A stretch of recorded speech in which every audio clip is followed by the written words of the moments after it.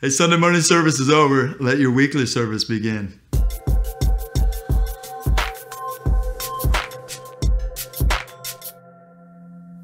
Happy Resurrection Sunday, although you're going to watch this Monday or Tuesday. What's the big deal about the resurrection? I mean, first of all, how many people resurrect from the dead? There's a few in the Bible, but only one raised himself from the dead. That's Jesus. But that's not how the story ends. The story ends with glory. All former things are gone. They will pass away, but all of what God has called us to enjoy and have with him. No mourning, no crying, no death, no tears, no pain, no nothing. That's how the story ends. And so we get to tell people about this. So I'm going to go back to the resurrection for a second. After the 16-week series, this journey through the Bible in 16 verses for 16 weeks, we end with this glory story, and it talks about the resurrection in that as well. The resurrection of the dead. That means that all the way things are messed up here isn't how it's going to end. God's going to restore.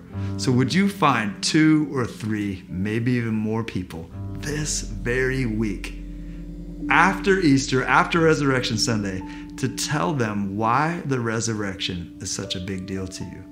If it's not such a big deal to you, give us a shout. Let's talk about it. But if it is a big deal to you, share why. And if it isn't, I would encourage you to really look at why wouldn't the resurrection of Jesus Christ, the one who took all the sin on him and died and then rose from the dead, why wouldn't that be a big deal?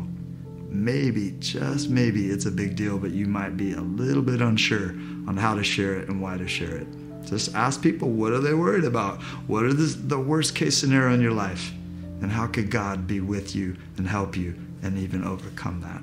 So lots of different things going on in my mind, in my heart. I'm going to go hang out with my family. You're probably already done hung out with your family. You already done hung out with your family. So have fun, enjoy. Look, make Jesus real by telling people about him, showing what it's like to live for him, and being honest and vulnerable when you're struggling. But share with 2, 3, or more people why the resurrection is such a big deal to you. All right. God bless you. Be strong and courageous. Let it be contagious. See you next week.